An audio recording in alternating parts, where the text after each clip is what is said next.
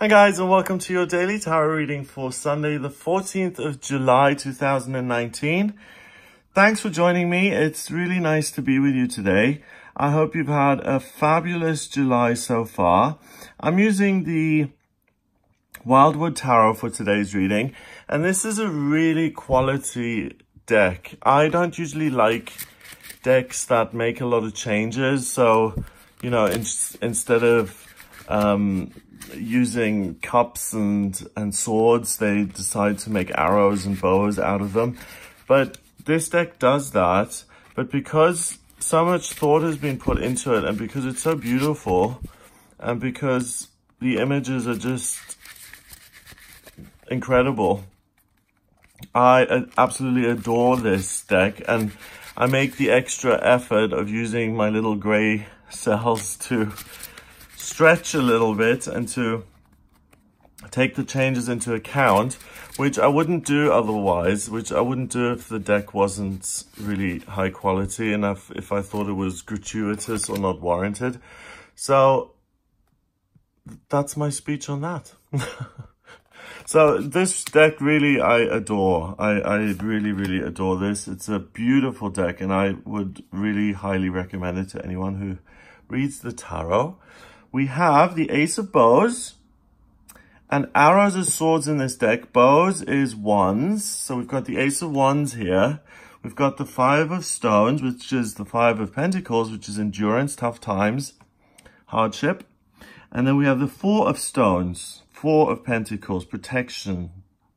And you can see both of these are kind of trying to find shelter and protect themselves from the fires that are going on externally. I get the sense that there's a sense of fear, and even though it says spark of life and it can be seen as very positive, it's almost dangerous. Here the fire is nurturing, but here it seems like something is going on in the forest on its own, and it's creating this fire, and lightning is striking, and we have to kind of protect ourselves and hold back a little bit, and we feel attacked, and we feel like we need to protect ourselves and endure the difficulties that are taking place at the moment. So let's look at this in order. The Ace of Wands, the spark of life, really beautiful that they've called it that. The Ace of Wands is a blessing from the universe. All of the Ace cards are.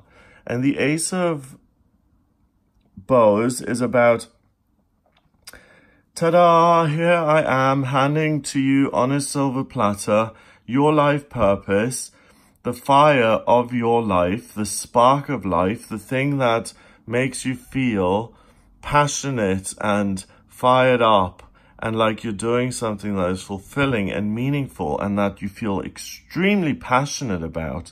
It's like a bow and arrow hitting its target and creating an explosion of fire.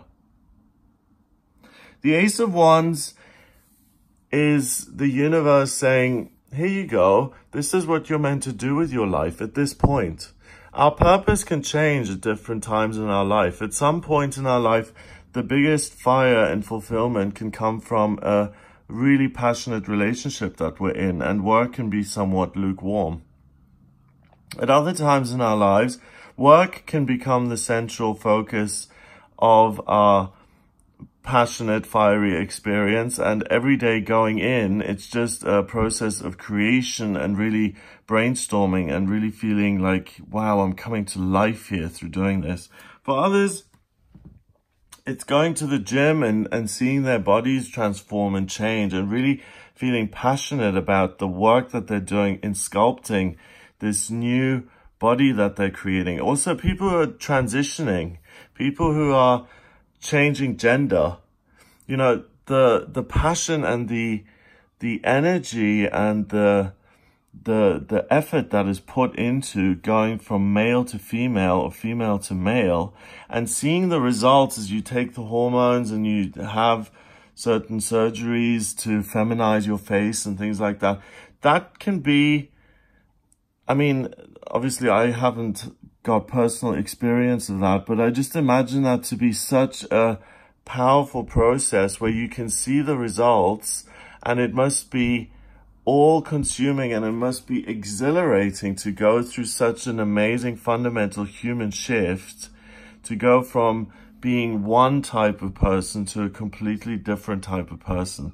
And that's what the Ace of Bows, the Spark of Life, is all about. It's the thing that you're completely obsessed with, the thing that fascinates you, the thing that gives you life. Now, the Five of Stones is usually a couple who's rejected by the powers that be, by an institution, and they are together, they support each other, and it's a symbol of hard times and illness and rejection.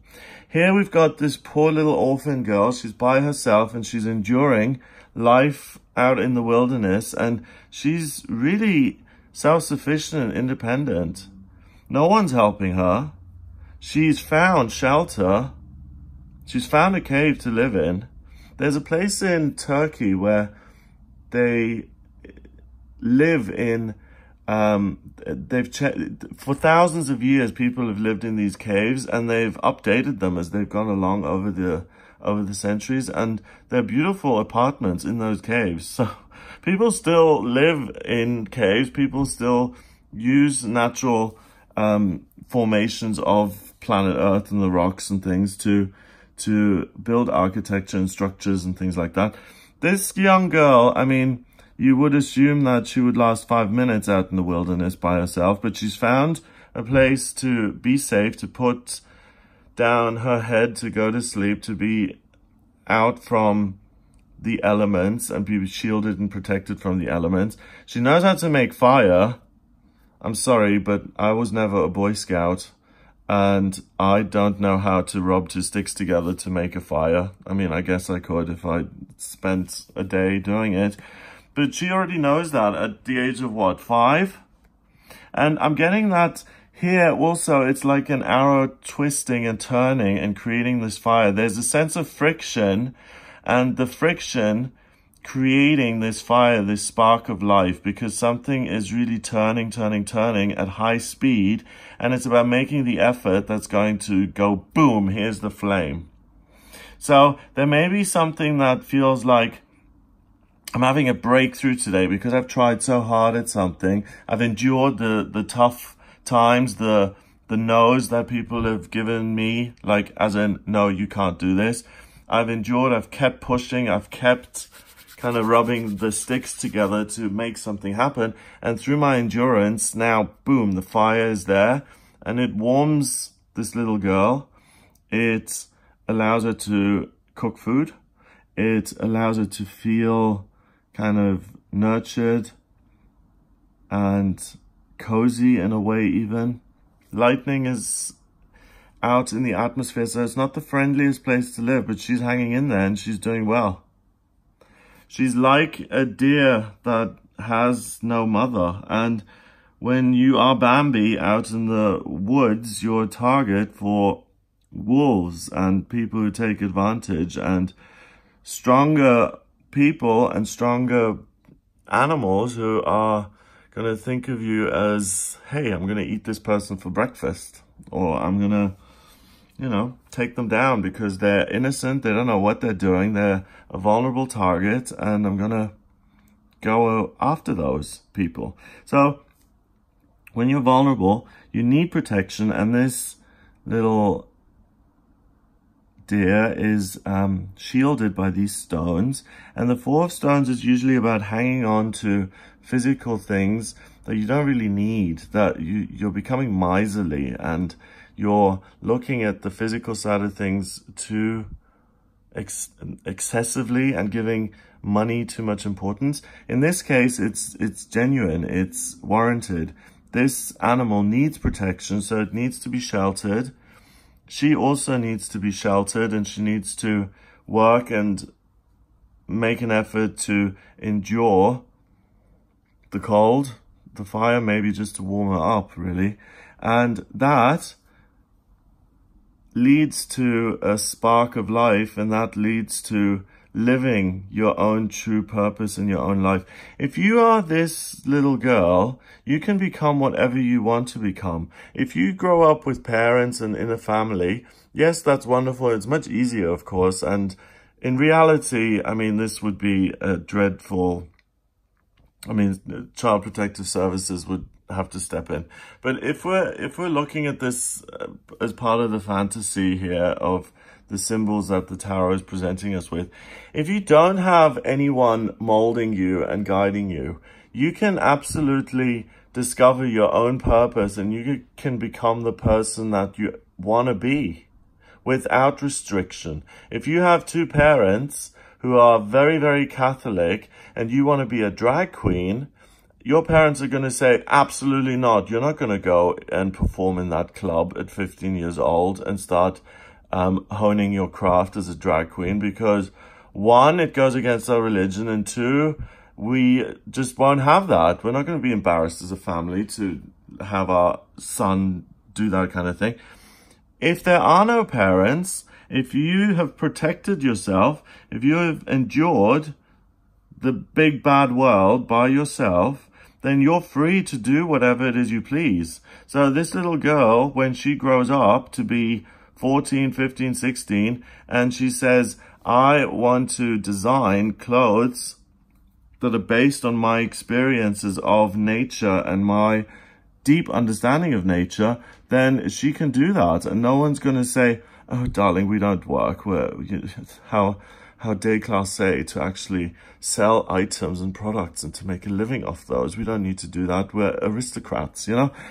So, first of all, reading it this way, today, something is handed to you. An idea of what gives you a sense of purpose and fulfillment and drive is handed to you. It may feel dangerous and it may feel external and it may feel like, oh, if I follow this path, it's going to be hard and I'm going to need protection. It's going to be scary. So for instance, I realize that I'm gay, but I want to take it a step further and I want to be a drag queen. Okay. I want to be in the public eye and perform as a female impersonator. That then means that if I am a female impersonator, I make myself a target much more for hate crimes, rather than just being a gay man who doesn't have public displays of affection in public. No one would ever know. So, but as soon as you make yourself a drag queen, you put a target on your back. So you have to endure that and protect yourself more. So purpose may come in that feels like, wow, okay, if I embrace this, I have to really get ready and it's going to feel difficult. That kind of thing is real. That's something you can trust. If you get a message like that says this is what you're supposed to do, and you immediately think about the practical downsides of it, that's your ego saying you can't do this because you'll be in danger and you'll be alone and you'll have to protect yourself and all of that stuff. When you pursue that, it can really be something that thrills you because there are hardships associated with it. So there are major lows and major highs.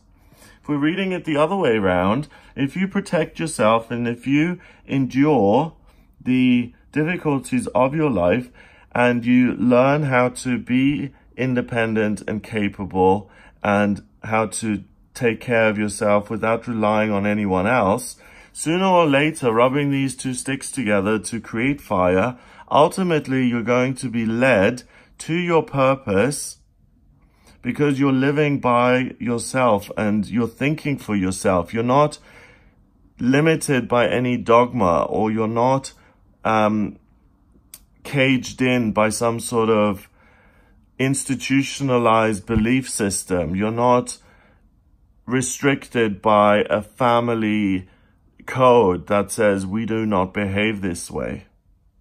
So either way, whether you come from a place of being alone and making your own way through life, you are likely to have a breakthrough where you realize this is my life purpose, or you may receive something So if it's that way, then you're ready for it because you've already been through the hardships and you realize that it's going to continue to be hard, but this is really something that's fulfilling and that you're going to do. If it's this way around, you suddenly get this idea of, I want to work as a prosecutor for the district attorney's office. That's how I want to use my law degree. Again, that will feel powerful and that is a job that can be very fulfilling. But what comes with that job is you have to protect yourself and you have to endure angry people who you send to prison, and you then have to worry about when those people are released, are they going to hold a grudge and come after you? So a lot of jobs, a lot of purposes, a lot of paths in life are double-edged swords. They may feel very, very inspiring and powerful, but they come with downsides as well. And for some people, that's part of the thrill. For other people, that's a major put-off. And that's a major reason to say, no, I'm not going to take the risk. I just don't want to put myself in that position. So I'll just do something that's much safer. So ultimately, let's look at the facts. We've got Mercury in retrograde at the moment, so you're looking at things differently. So you're being presented with new ideas that you've never really considered before.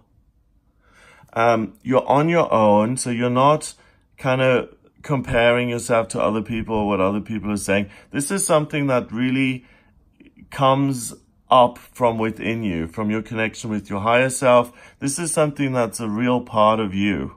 And it's independent of any other people in your life, people who tell you what to do or, restrict your behavior. So it's something that you ought to pay attention to because you are looking at your life from a different angle. But instead of taking action on this immediately today, I would mull this over and I would give it some thought. If you struggle with discovering what your life purpose is, so if you've gone through this for a while, then that's where I come in. I can draw up your astrology chart by using your place of birth, date of birth, time of birth. If you don't have the time of birth, then please order a chart rectification with me. I can work out your time of birth. Once I have those 3 pieces of information, I can draw up your birth chart. It shows me what your life purpose is, what's going to make you feel fired up and like you're doing the right thing. It also gives me what your vocational aptitudes are and whether your working life and your life purpose are one and the same thing or whether they're separate. I can show you what your strengths and weaknesses are, where the ego tries to sabotage you and keep you, down and keep you small so that you don't achieve this big success. What's going on for you in love and where the best place is for you to live. I look at the astrocartography for that. It's so useful in finding where the best place is for you on the planet to exist. What's coming up in future, I use the predictive astrology, so the progress charts and the transits, as well as the tarot, to look at what's coming up for you. So if you have any questions around this sort of topic or any questions at all for me, then please get in touch via my website, gregoryscott.com, for a personal reading. It would be a pleasure to work with you and to give you these answers. Have a fabulous day here, and I'll speak to you tomorrow.